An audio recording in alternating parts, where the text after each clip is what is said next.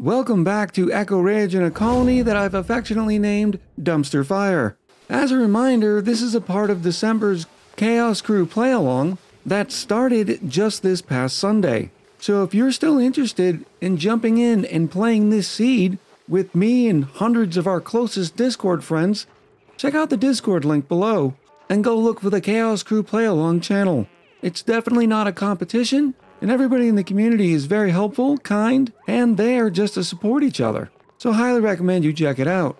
I've started doing a little bit of additional exploration. We've managed to unveil just about the entire planetoid, but we have another couple of problems. One, we have another abyssalite break right here that we're going to have to put in an insulated tile.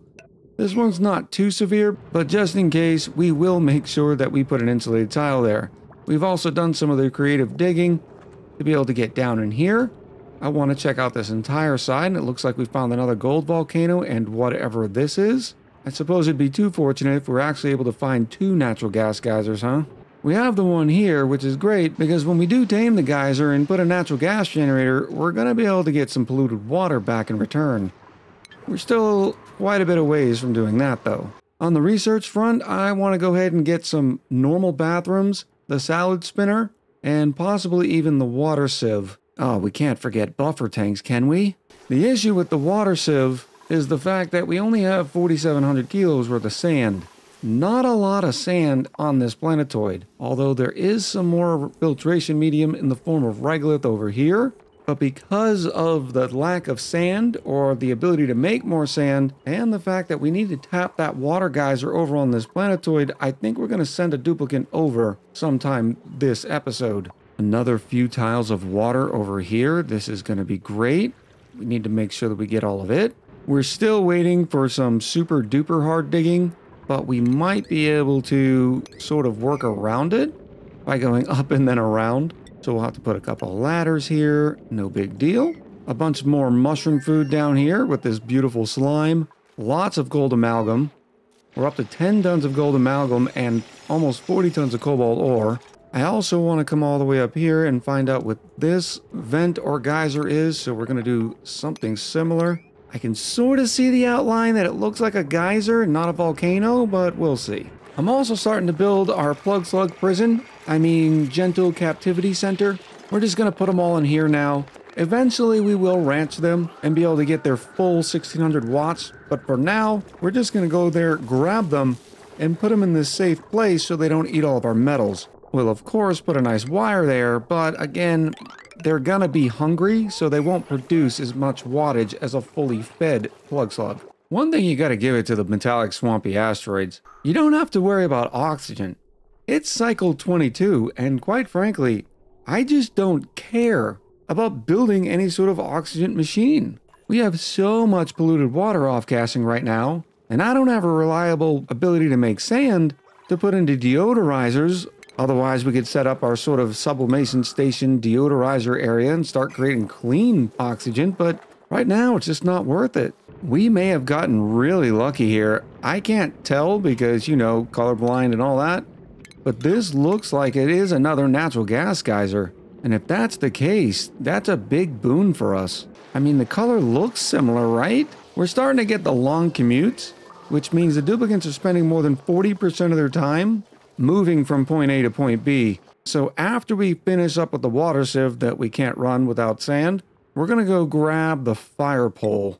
Ooh, I might have to do this sooner rather than later. There's a nice bog jelly in here, but it's down to 7%. So we're going to be a little sneaky by putting a door in here. And that way, when we do come into this room, the plug slugs are not going to be able to run around and get out. And then we can take our time and move them to this room. Am I being overly cautious with the plug slugs? Maybe. But I've had plug slugs running wild before, terrorizing the colony with their hydrogen gas. And quite frankly, this place is bad enough without adding in itchy eyes. We're also going to do the same in this room right here. Hopefully they build it quick. Nicely done. Gave up, now it's your turn. Let's execute this build quickly. No! Okay, things have gotten bad. There's a ton of cobalt ore right here. I'm going to try to quickly move it. We'll make that move a massive priority. And then I'm also going to move this plug slug who got out because gave up was not quick enough. And we're going to make these all a priority. Let's see if we can get in there. Or is that plug slug already chewing? Oh, I think the plug slug's already chewing. Oh no, here it comes. And there's the hydrogen. Absolutely wonderful. Apparently this plug slug had some nom-noms too. Lots of hydrogen everywhere now. Thanks, buddy. With these plug slugs gone, I can now actually start exploring further up, dropping all of this water in the meantime. Oh, this is going to be beautiful. Because this shaft only goes right down to the bottom, I'm putting all the excess polluted water here, and we'll eventually pump it to our tank. Baby steps. Oh, look at all this delicious refined iron ready for us. How's the radiation there? Not too bad. I think we'll be fine to dig up to this point. Right now, here's the status of the plug slug power. You can see that the two cheeky plug slugs who managed to get some cobalt ore are producing 400 watts, and the other two are down to 40 watts. Now, the 400 watts will slowly go down to 40, but either way, it'll still be 160 watts loading into this jumbo battery, so I feel pretty decent about getting rid of the ration boxes and putting in refrigerators. What I'll end up doing is putting all the raw resources in the ration box where it's waiting to be cooked, and then all the stuff we're saving for dupe consumption into the refrigerator. I'm thinking about taking this May. We don't necessarily need a builder, but maybe May can be our demolition specialist. I'm thinking about it though because they have a +8 construction, plus they're handy. And their only negative is a small bladder. As far as dupes go, this one's not too bad. Other than that, right now I'm really starting to keep my eyes out for a nice operator that we can turn into a mechatronics engineer in the future. Welcome to the colony, dupe number 6, the Beastie. I'd hold your breath if I were you. And my color vision has failed me again. Not only is it not a natural gas geyser, it's a chlorine gas vent. Look, I've started coming around to seeing the usefulness of the chlorine gas vent. It's still not going to be my favorite. It's never going to be my favorite, but I'll see about doing something with it during this series. I gotta be honest, I like big fire poles and I cannot lie. Look at this glorious run. It's gonna go from the very top of the planetoid all the way down to the bottom.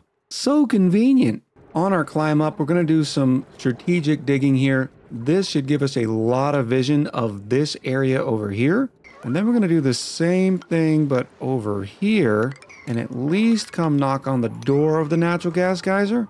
And that should give us the rest of the visibility down here. Somewhere on this planetoid, there's also an iron volcano and a hydrogen vent. That hydrogen vent's going to be great for more power as well. And with all these metal volcanoes, we'll have no problem feeding a few ranches filled with plug slugs.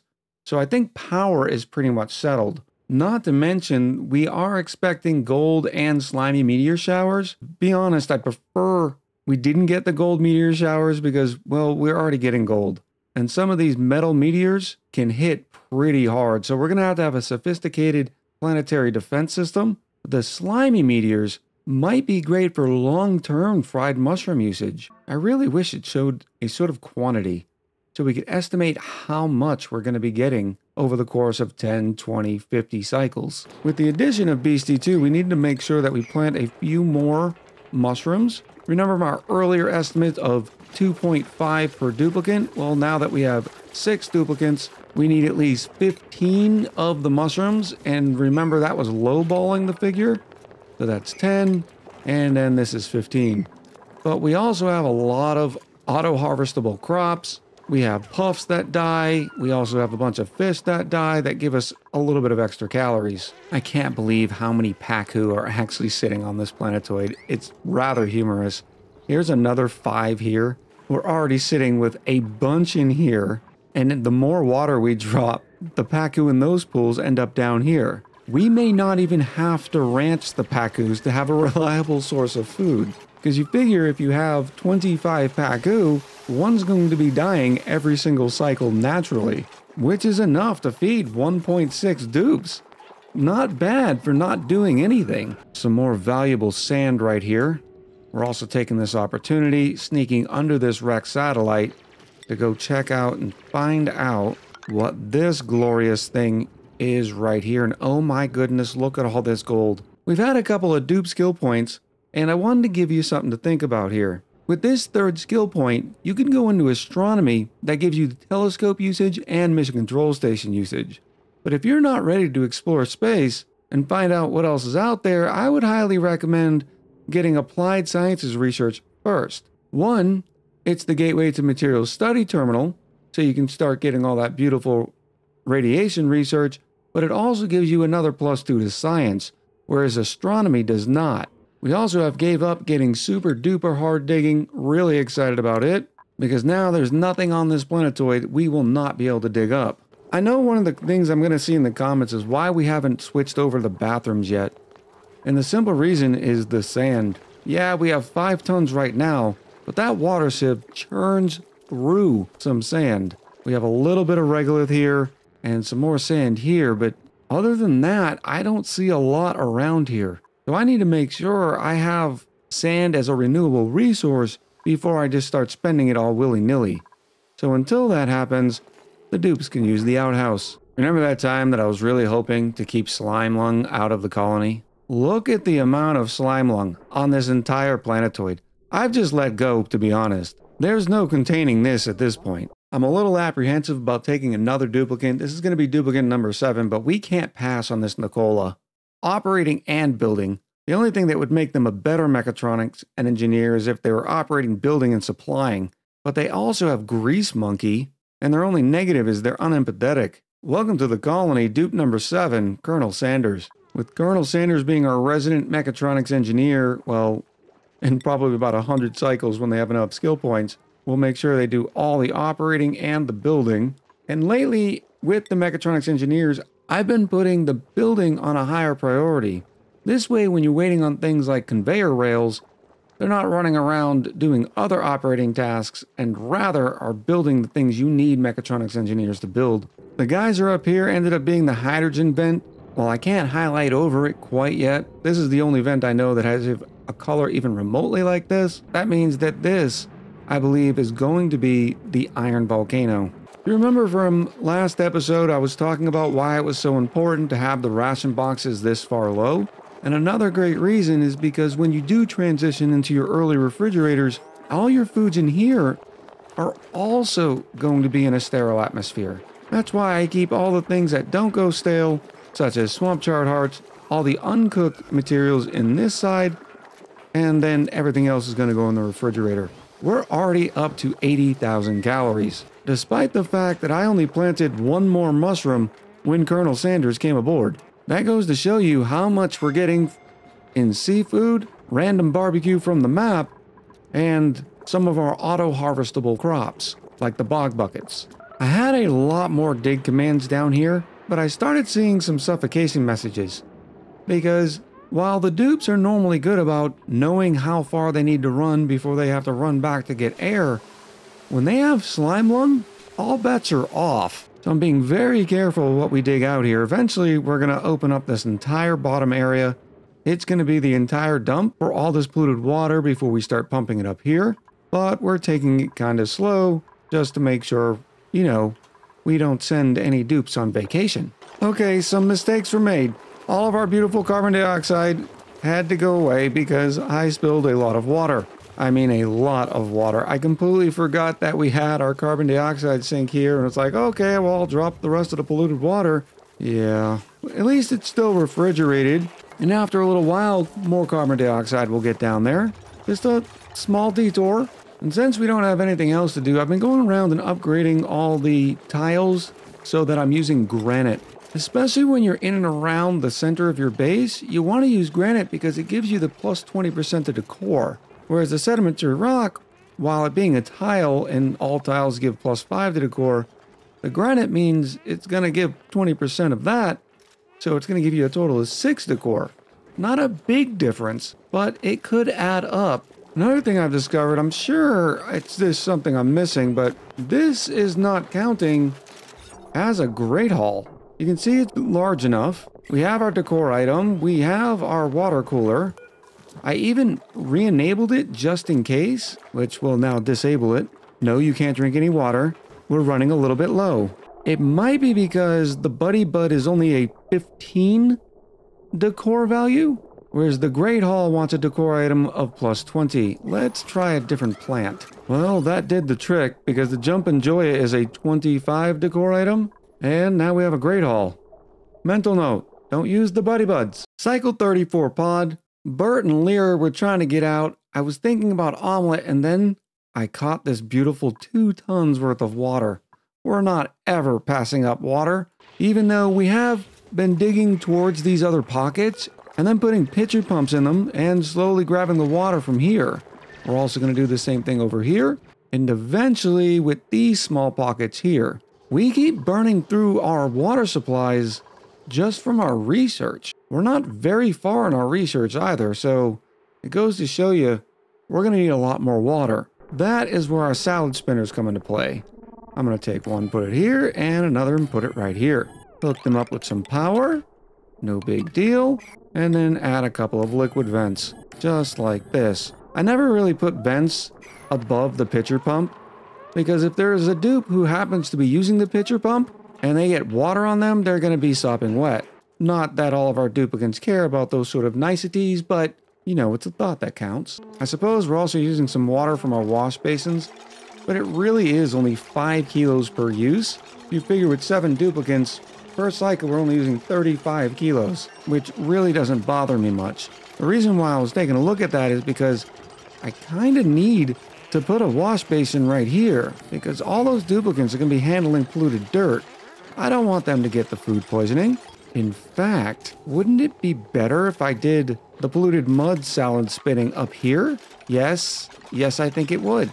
I'm going to get to working on that, but for right now, I care more about clean water, so we're going to start going to get all this mud. Right now, we have access to 43 tons, and normally I would automate this process by putting a hydro sensor to make sure this doesn't get too full, but let's be honest, it's not going to get too full. I have this storage bin here. I'm going to set it on a 4 and mud. I'm also going to set the salad spinner, aka the sludge press, to a 4 as well, because I don't want this to be everything a dupe does, just when, you know, we have nothing else to do. Now, using the sludge presses will require some eventual cooling, because each sludge press is going to output 4,000 DTUs per second. Not a big deal, but when you start going through 10, 20, 40 tons worth of mud, that's a lot of heat. You can see how fast the sludge press climbs in temperature just from Colonel Sanders using it. Oh yeah, it's up at 36 degrees already.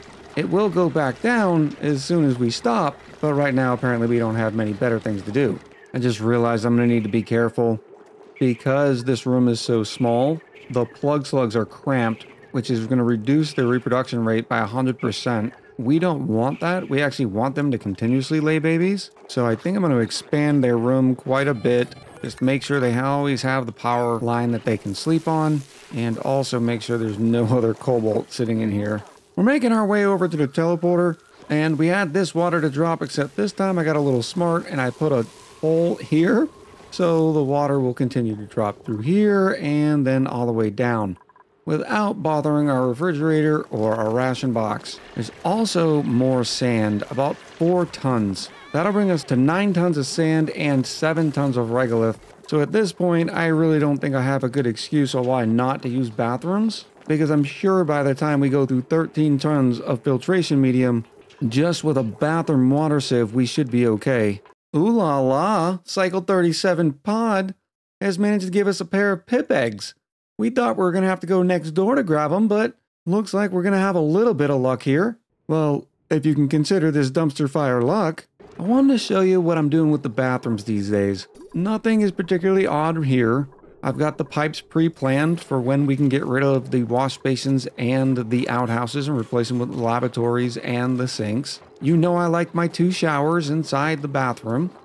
That way, whenever a dupe is sopping wet, they can come get showered and feel oh so nice. But then on the other side of the bathroom, on its own level, we have a liquid reservoir and the water sieve. All that water is going to come through the water sieve and get cleaned, go into this buffer tank. This buffer tank is going to give us a nice reserve of clean water just in case we ever need to extend the bathroom system. Maybe with a carbon skimmer somewhere down here. I thought about hooking the sludge press up to the water sieve, but I'm going to hold off for now because again, we only have 13 tons of filtration medium. What we're also going to do, utilizing this nice cold biome, is throw some composts in here. In fact, I'm going to put them all the way over here. And that way, all the heat being generated by the compost is going to be negated by this biome. We're going to charge the whole system using a liquid pump in our polluted water reservoirs just because I don't want to waste our clean water. Then we just have to add some power to the situation, and that should be it. I'm also putting a couple of thimble reeds as our polluted water overflow into these hydroponic tiles. And what I like about what I did here is it's in a different room. And that way, the heat coming off of the water sieve won't eventually stifle the thimble reeds.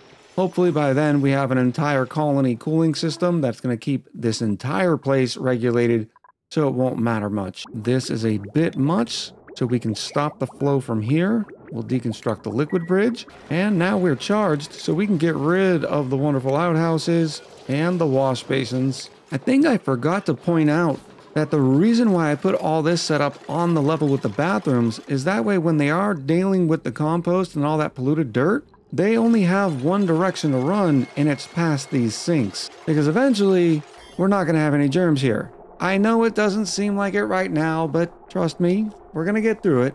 I'm actually going to move the sludge press over a little bit because I want room for our storage bin that has all our filtration medium in it. Instead of doing that, why don't I take the opportunity to try out the wonderful new storage tile? Yeah, it'll be a long time till we get it, but I could put the storage tile right here and the auto super can grab from it. Absolutely brilliant. Who am I kidding? That's going to take a long time, so we might as well do this now. It'll save us a lot of dupe labor over the course of 400 cycles. Going around and doing my inspects, gathering up all these wonderful data banks. I don't know who hid all these floppy disks inside the electronic display, but they've probably been vaporized by now. But it's also time to send someone, and I think in this case we're going to send our best digger, and that's going to be Gave Up. We know it's going to be decent over there, but we're not quite sure with what else. It's another smaller asteroid, no big deal. Here comes Gave Up now. Don't worry, buddy, it's going to be fine. I probably should have waited to the beginning of your shift, but it's okay. Oh dear goodness. Look at all the polluted water over here. What am I going to do with it? There's a little bit of water here. Oh, and it's going to be cold, isn't it? Oh, that's not great. We just got to find the water geyser so we can start planting. Now, in this case, we're not going to use a pitcher pump because there's so little water. We're just going to mop it all up, and it'll sit in its little bottles so when the wash basin needs it, we just go grab a couple bottles. No big deal.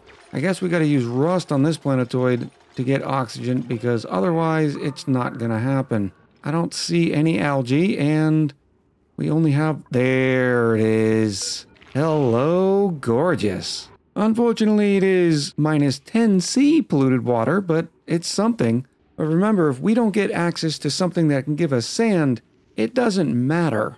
Because you can't put polluted water through an electrolyzer. And since Gave Up is on vacation, we will use the staycation cot for their living accommodations. Unfortunately, they didn't make it before it was nighttime. Maybe next time, buddy. And don't worry, it's just a little bit of urine. I'm sure it's not going to mix with our regular water. We also found another chlorine gas vent over here. As I'm sure you can guess, not really excited about it. I need to find a dash of salt vine because then we might be able to plant those salt vines and then break down the salt to make sand. I've tried to Gave Up all the creature comforts at home. Unfortunately, there are no plants here yet. Not that many of them would survive in this chilly atmosphere. We do have a water cooler, but it's being disabled because we only have so much water and we need to save it for the wash basin. And then they have a wonderful cot. Gave Up's doing great. Speaking of which, I need to check on the other dupes. And since Gave Up is sort of used to breathing that nice polluted oxygen, we're going to let some of it roll down. And then we're going to mop it up to put it in little buckets. And those buckets will continuously off-gas, providing us some nice oxygen. Oh, don't worry about the dupes over here. They're just taking their time and slowly wanting to suffocate. If you move faster, that won't happen, Naz. I don't think I should get another dupe right now. We're still kind of figuring things out with oxygen, and we don't know how much water we're going to get. But as the saying goes, you can't nay pay, and this pay is pretty good. Operating and supplying, so they're going to be a great mechatronics engineer, Plus they have Night Owl and their only negative is a small bladder. So congratulations to J-Ray, duplicate number 8. There must have been a slug egg somewhere, because we have a plug slug here who's 10 cycles old. Who knows how much they've been eating? We're coming to grab them now and gonna deliver them into our new larger area, and we'll be able to see that the plug slugs go from glum to satisfied. We do need to move this cobalt ore, please. Cave Up's done some more exploration, and down here, it's more of a dumpster fire. You can see we have a few abyssalite breaks, probably because of the supply teleporter output, but at least we know we've found the input as well. No other vents or geysers that I can see. The bottom of the planetoid is down here, and so far, this is the only cool slush geyser. We did spot another geyser here we're gonna go check out. There's also one here. Probably be easiest to go down from here. Actually, it'd be better just to go right up and over. Then grab a wonderful ladder, and we'll see what's up with this one as well. We have 6,500 calories here. It's not going to be a big deal. There's plenty of hexalent fruit. I mean, quite literally all over the place. Ooh, there's a mirth leaf seed. We're getting some meteor showers over here on the second planetoid. Some of them pretty big. Looks like it's all oxalite. That's pretty nice. Not that we're going up there to get it anytime soon, but it's good to know. Gave Up found one hot polluted oxygen vent over here. Not very helpful until we get to the technology where we can cool 500-degree polluted oxygen and then perhaps clean it. But then again, that'll take more sand. We found the biobot builder. Ooh la la. When we start getting some zombie spores and steel, we can make some biobots. I'm looking forward to playing around with this. I was really hoping for more water. Unfortunately, it is a liquid sulfur geyser, which does give us some opportunities with some other crops, but on the other side of the news, we did find a bunch of algae, so if we did need to resort to an oxygen diffuser, we could. I did block off this cool slush geyser. As soon as Gave Up is done exploring, we're going to send a field researcher over here and analyze it so we can see exactly how much water we're working with. Oh, look, it's a nosh sprout. Maybe we run pips into trees into ethanol? Small update on our main colony. All the carbon dioxide that was keeping all of our dust caps going has somehow left and been replaced by nothing but polluted oxygen. Now, I'm not sure how it happened, considering there was plenty of carbon dioxide before. That's the reason why I build these little walls here, and that way the carbon dioxide has a place to sit and won't be able to fall further lower. Hey everyone, Editing Echo here, and I wanted to show you something really interesting about the scene you just watched. Notice this is one cut. It's definitely not split, and I didn't do anything in the game, but when we pass over just a second here, a lot of the polluted oxygen and the carbon dioxide just disappear, and I have no idea why or how. So if you've seen this in your game, or you have any idea of what just happened, please let me know in the comments below, because I personally have never seen anything like this outside of a debug mode or maybe even sandbox. But this could be what happened to all that carbon dioxide that was sitting in my dust caps. I look forward to reading your theories. Not a big deal, we did plant some more dust caps down here. I'm sure they'll be ready in time before we run out of calories-ish. Another update is I moved the jumbo battery over here because it's nice and chilly over here. No reason to dump unnecessary heat. You can see that this generator has only been used about 29% of the time in the last 5 cycles. So I'm completely happy with our power situation right now. I've also set up my storage, 2 automatic dispensers on sweep only, and just about everything except for liquefiables and polluted dirt. The polluted dirt's coming down here to eventually be composted, and eventually I'll store the ice somewhere in the vacuum of space. Other than that, we've fully explored this planetoid. Similarly speaking, we've almost done the same thing over here on Topio Rallin. Gave Up's done a great job. We still have a little bit more to do though. I know, buddy, you don't like the chlorine, but the sooner they're done with that, the sooner they can go home. Now, unfortunately, I haven't found any other vents and geysers. Not that I was looking forward to most of them. Oh, wait, here's one right here. I was just really hoping for another water geyser. think the quickest way will be the most direct route, and we'll just go like that and put some ladders down. I also broke into the space biome, and that way next time there are meteors with oxalite coming down, we can send the dupe to dig up the oxalite and bring it to a storage bin where it can actually do some good over here. I'm not too worried about oxygen up here because there is a bunch of polluted water off-gassing, so it'll get tight for a little bit. But remember, this is not going to be a permanent dupe's home. Looking here at the star map and seeing what vents and geysers are supposed to be on this planetoid, it seems like our new friend is going to be a carbon dioxide vent. How very anticlimactic. No luck down here in the bottom left corner, although we do have another magma biome. Oh no. This tells me there's an abyssalite break somewhere. Why is all that igneous rock solidifying? It might be a break through here to whatever planetoid is sitting over there. Otherwise, I have no idea. Yep, it was a carbon dioxide vent. No fun at all. For their efforts, we're letting dig up another hexalin fruit. Because, well, they're out of calories. We're going to leave this planetoid alone for a little while. There's nothing we really want to do over here other than possibly grabbing some arbor acorn seeds. But in order to activate them, I'm going to need a field researcher. So we'll send one over to do that at the same time that we analyze this cool slush geyser. Otherwise, I think Gave Up can head home. Just be careful when the teleporter is underwater. You don't want them to suffocate. We're slowly churning through the rest of the Tier 1 and Tier 2 research. We're also getting a lot more water by using the salad spinner. But now that we've checked out both planetoids, we can start building a plan. For me, the first one's going to be figuring out how to get a renewable source of sand. Because without sand, I'm not going to be able to sieve this cool slush geyser or even our bathroom loop for much longer. Yeah, we could set up some sort of system where we boil all the polluted water, and that might be a possibility. And right now, it's the one I'm leaning towards. I hope you had a great time in this episode. I'm looking forward to reading what you have to say in the comments below. So until next time, much love, happy gaming, and I'll talk to you soon.